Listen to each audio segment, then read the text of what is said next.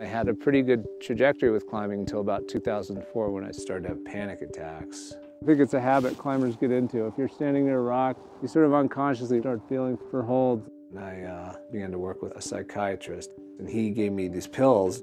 When they're working, which they do at first, you really don't experience anxiety on them.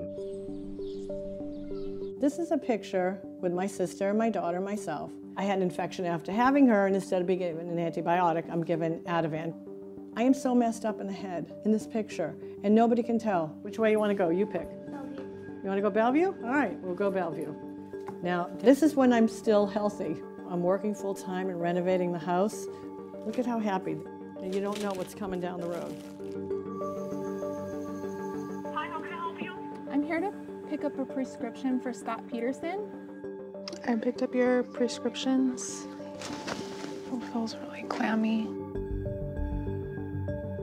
I was looking through some of our old photographs. You know, I wanted to find some of these reminders to know who I'm fighting for. What kind of tea do you want? The decaf chai. My belief was that the people prescribing these pills would know how to help you get off of them safely, but they don't. Early on, it was insomnia, 1 to 2 hours of sleep a night, horrible digestive issues, hallucinations. It often feels like my teeth are being electrified. You can have all that stuff going on at once. You just think, I can't take another second of this, because from the tip of my pinky toe to the tallest hair on my head, everything in me is just rotten. Welcome. This is a public hearing for the Mental Health and Substance Abuse Committee. As I started the support group, I thought one day, oh, wouldn't it be funny if we have 100 people in the group?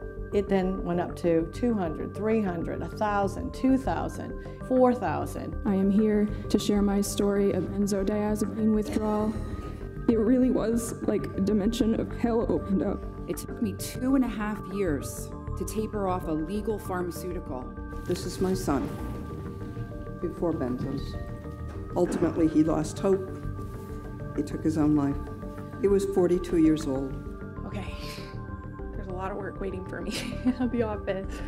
How in the world is it okay that somebody could be put on as many of the medications that Scott is put on, all as a direct result of the benzodiazepine he was initially prescribed?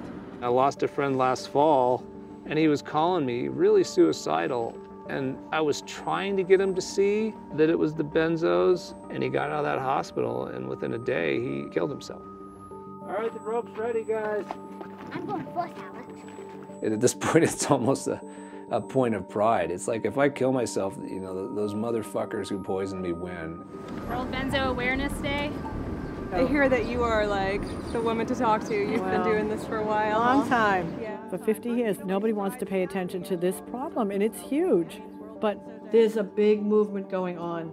People all over the country, all over the world, are making these videos and posting them. I'd like to thank all these brave people for turning out today. So it was a really good opportunity for many people who have come from so far away, from Okinawa, from Kyoto, from all over Japan.